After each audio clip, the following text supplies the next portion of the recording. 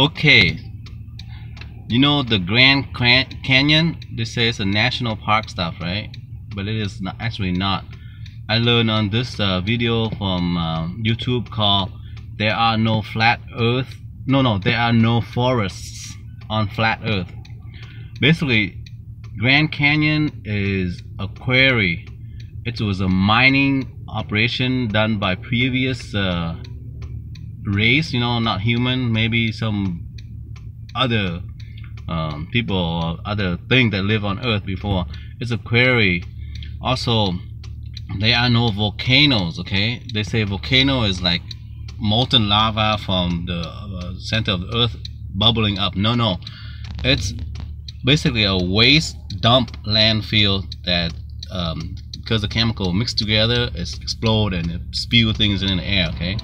Also, there are no mountains. Mountains, most of them hillies, but say even Everest and many mountains in China and stuff. I just saw in movies since I noticed this.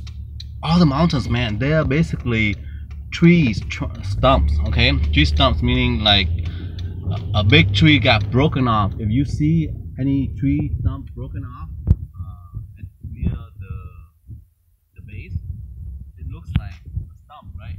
With things broken off. And the mountains are nowadays looking exactly the same way. You have to compare and see. Like in this, there are no forests on flat Earth.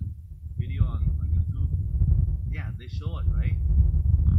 It's basically tree stump. It's not a mountain thing.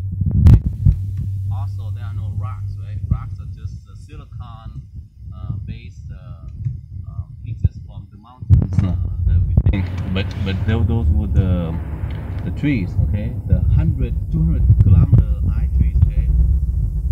Also, the Devil's Towers, right? Talk about how in this middle of the desert, nowhere, these were lava, molten rock, spew out of the ground and then petrified and become that Devil's Rock. But the Devil's Rock is actually about this is the tree stumps.